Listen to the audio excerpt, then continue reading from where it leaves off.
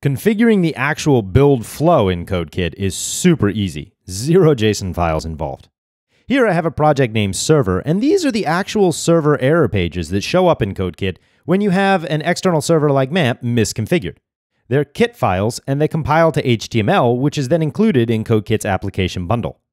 But there's something a little special about this project. Let's take a look. I'm just going to build it right here, and I see that it failed. And let's take a look at why. I'm going to select a Kit file, and it tells me you're attempting to import a file that does not exist, build styles style.css.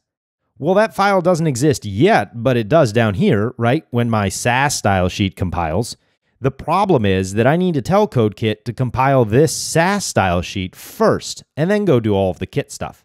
By default, CodeKit processes files in a random order because it's more performant. Well, that's easy to do. I'm going to jump into the build flow, hit the plus button, add process files step. I can rename it if I'd like, but right now I'll just add items.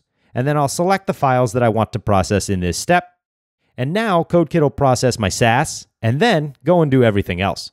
Let's take a look. I'm just going to jump in here and delete the build folder that we created in that last compile. And now I'll build the project. And sure enough, everything comes through exactly as it should.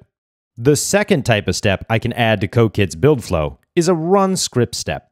When I do, I get a code editor, and I can tell CodeKit whether it's a shell script or an Apple script that it's running.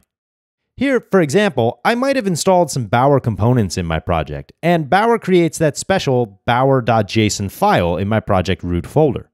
Well, if I wanted to, I could have Bower reinstall all the components that are required by my project. Assuming Bower is installed on my Mac via npm, I would just write Bower install.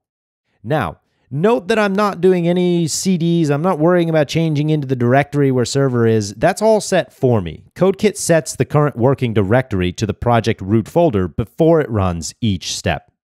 Another common thing people want to do is an automatic deployment after the build process completes. Well, I can do that just by adding a run script step and then dragging it down to the bottom of the list here. And maybe this time I'll use AppleScript, and I'll write something like tell application transmit, right, Panic's FTP application to sync a various project or upload to a certain server. You can look at Transmit's AppleScript dictionary for the commands to use, but right here you can control other applications in your build flow in CodeKit.